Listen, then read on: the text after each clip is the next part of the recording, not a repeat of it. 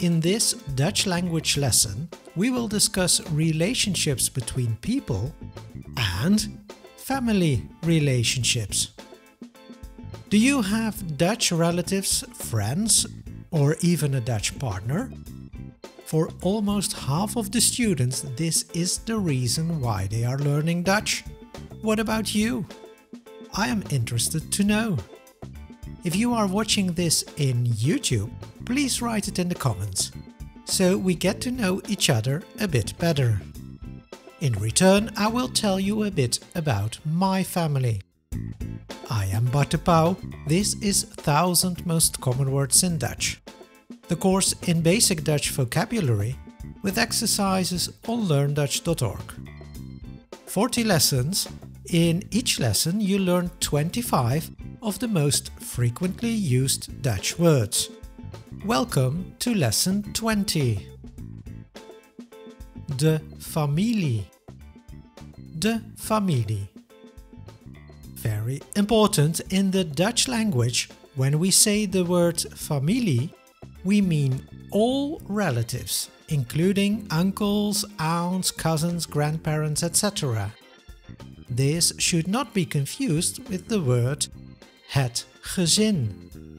Het gezin, which includes the parents and the children, one household. De vader.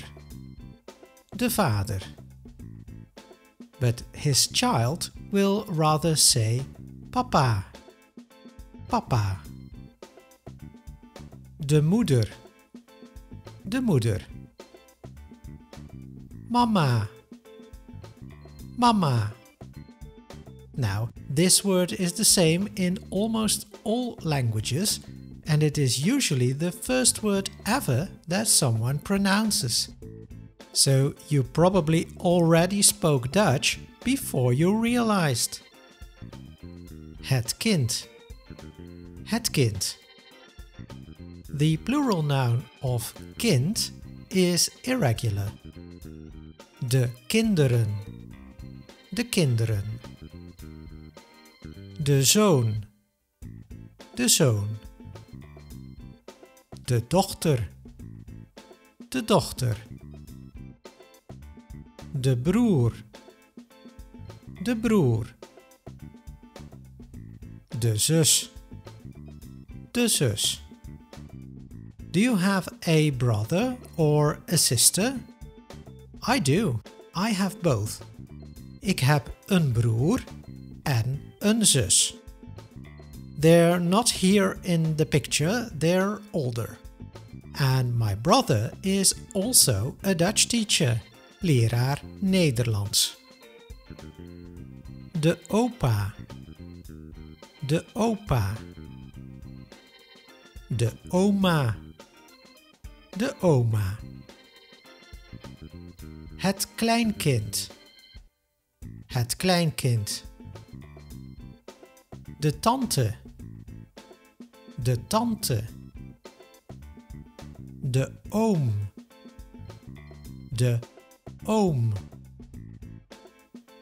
De neef.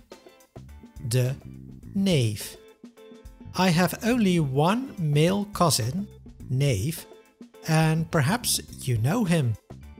I recorded the online course Studio Studio with him about the differences in the Dutch language between the Netherlands and Belgium. And my cousin Tom is Belgian. Attention, we use the same word neef for the son of your uncle and aunt, cousin, as the son of your brother or sister, nephew. De nicht. De nicht. The same applies here. It can be a cousin or niece. More about mijn familie. I already told you my brother, broer, is a teacher. But he is not the only one. My father, vader, and my aunt, tante, are teachers. Out of my 6 cousins, neven and nichten, 4 of them are also teachers. So you can understand that it's in my genes. But whereas my relatives have a job in public schools, I also got a bit of the genes of the generation of my grandparents, opa's and oma's, since they were entrepreneurs. So now you understand why I'm running my language courses as a business. That's all about family. Let's have a look at some other personal relationships. De vriend. De vriend. And that can mean both friend and boyfriend. De vriendin. De vriendin. And that is a female friend or a girlfriend. De kennis. De kennis. And another word, de bekende. De bekende. De klasgenoot. De klasgenoot. De verkering. De verkering. Verliefd. Verliefd. Now, if you want to know more words related to love, I recommend you to watch my love vocabulary video. Verloofd. Verloofd. Trouwen. Trouwen. Using the past participle, they are married, we say ze zijn getrouwd. Ze zijn getrouwd. But not all stories have a happy ending. Scheiden. Scheiden.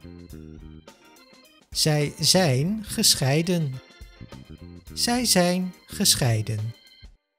That's also the end of this lesson. Study the vocabulary list and do the exercises on the website.